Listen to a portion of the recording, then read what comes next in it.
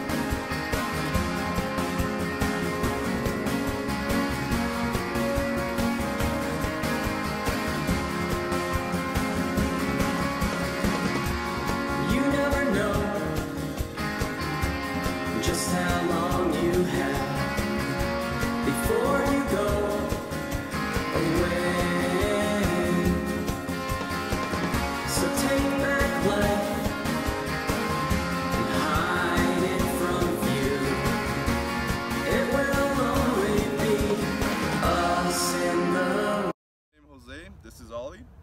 We've been with Off-Leash Training for about 2 weeks now. Ollie came in for the boarding training, and he's changed completely from night and day. He used to jump and bark a lot, and now he's very controlled and calm. And the service was great. Jessica was great, and I'd recommend it to anyone who's serious about getting their dog trained in any sort of behavior or service dog training in any sort of way, because this is the best place to